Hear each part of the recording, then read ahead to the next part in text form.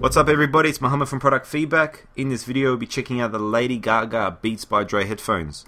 The lovely people at Monster were kind enough to send this out to review, and I can tell you that I definitely got my Lady Gaga ooh la la crank going on them and put them through their paces. As you can see by their styling, they're obviously targeted towards the Lady Gaga fanatics. They offer a nice diamond shaped earpiece, and along that is a special cable designed by Monster themselves, which is a tangle free cord, so you don't have to worry ever about your cords being tangled together. On top of that, there is a control torque option on this set of headphones, which allows you to adjust the volume, control and tracks that you're playing on your iPod or iPhone. The sound quality on these headphones are quite good.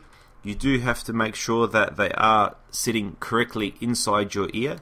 I noticed that if I adjust the positions very slightly, that they did improve sound quality quite significantly. So I would say make sure you do play around with the different ear size buds that are included in the box. Obviously, being a Lady Gaga headphone, I did try it out with her songs, and I can tell you that majority of them sounded very good.